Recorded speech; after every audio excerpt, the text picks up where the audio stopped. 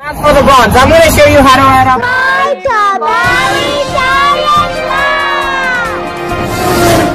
at Morley's theorem.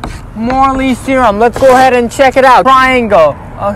Take any triangle and trisect each of its angles. What do we mean by trisect? Well, take each angle, cut it in thirds.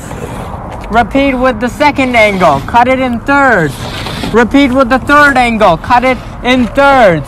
And what are you left with in the center? You're left with an equilateral triangle. This right here in the center is an equilateral triangle.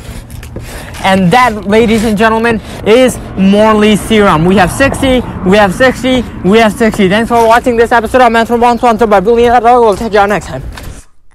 Embedded plus MKO plus scaffolding equals learning. We believe anyone can learn anything. That's why our motto is memorization is a crime. And that's why we partnered with Brilliant. Brilliant transforms math and science into hands-on activities so that you too can understand everything from first grade math to E equals MC squared.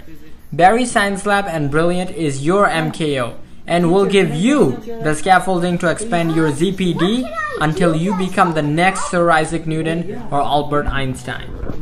Visit brilliant.org/Barry Science Lab today. And the first 50 of you to use that link will get a 20% discount on the Brilliant annual subscription.